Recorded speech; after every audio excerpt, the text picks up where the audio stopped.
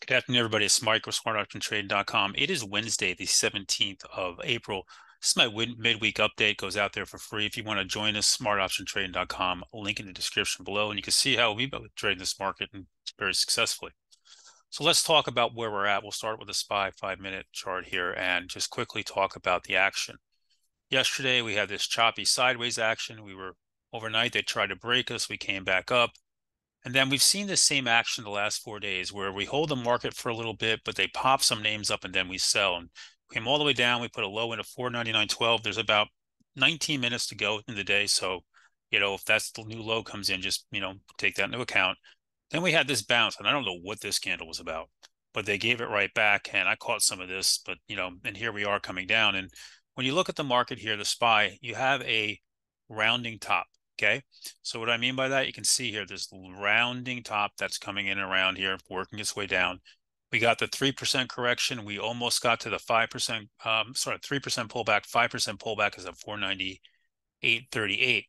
This gap here on the SPY fills at 497.37. We didn't quite fill it, so it makes sense if they want to go down and finish filling that. That would be great.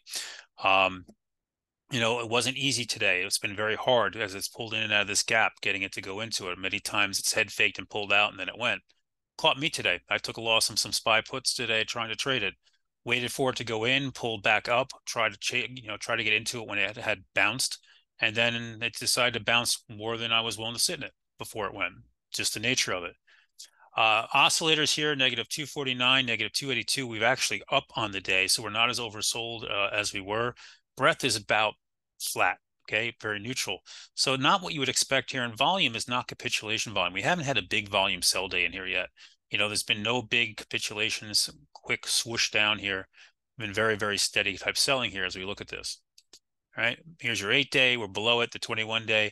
So this market has to reclaim some levels to change character. The 8-day would be one, the 50, the 21-day would be others. Notice the 8 days crossed down. Finish filling this gap, maybe that would be it. If not, there's room to keep coming down here. We'll see what the market wants to do. It's just not in a rush to move down quickly. So let's talk about what else is going on. We'll quickly start with the Qs.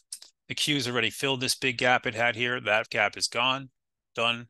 Okay, so if it doesn't want to hold, watch the 100-day in here and the low here of this candle here at 421.50 area. The IWM, which has been weaker for a while now, came down today, not as bad. It's actually stronger than the other indexes. Energy continues to weaken as crude is weakening. You had a big down candle today on crude. This is overall good for the market. This means the market's not worried about Israel and Iran. Okay, that's not what this is about. The banks actually were strong today. It doesn't look it here, but if you look at the individual banks, Goldman Sachs up today, green. Bank of America had a nice bounce, green candle. Citigroup, Wells Fargo has been strong. Look at that nice move. Morgan Stanley couldn't hold it, but was up earlier, so you get the idea there. Let's talk about internals. Bonds here today, an up day, but they've been very weak. The market hasn't been happy with rates. The dollar has been very strong, but it came in late today. This is good to see. We want bonds to go up, dollar to come down, oil to come down. And we have a divergence that's set up with the VIX and the markets. So the VIX here pushed to the top of the Bollinger Band and now back inside of it. This should be a risk-on signal. Okay, we should be having a risk-on signal here on the VIX. You can see this here. Will we get it today or not? But you can see it is back in the Bollinger Bands. Typically, that means risk-on. Notably, the VIX is in the Bollinger Bands and coming in while the SPY is going down. They should be going in opposite directions. So the VIX is saying this is not a big deal. Let's go to the semis. The semis got a nasty candle today. We have Taiwan semi reports tomorrow morning before the open. And we know the report's going to be good. It's about guidance, which I expect to be good. If this keeps coming down, you got that gap at 206.39 to trade. For me, I traded the hell out of NVIDIA today earlier in the day on puts and calls. Made very nice money on that. In and out of it like 7 or 8 times there. Here's your 50-day big spot to watch there to see if that holds and hold this upper channel here on it. AMD got punished, new break. We've talked about this head and shoulders pattern.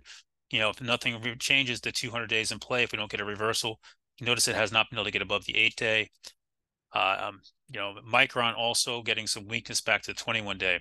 Your big tech names continue to get beaten on. Microsoft lost the low from Monday here, down lower underneath the 50-day. Again, risk off there. Amazon has been stronger, went below the 21-day today, so couldn't break the 8-day. Reversed under the 21-day here. 50-day could be in play there.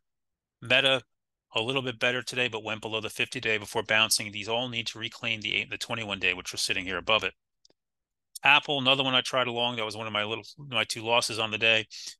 This candle combination, we talked about how nasty this is. This looked like it was ready to run. Nice little W formation.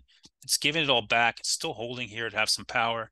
If you want to ask me how I lost on Apple, I grabbed it somewhere in this area here for a move up. And, it just couldn't hold. The market reversed and it came in. But Apple was looking exceptionally strong this morning. And, it is what it is. Not every trade is going to work.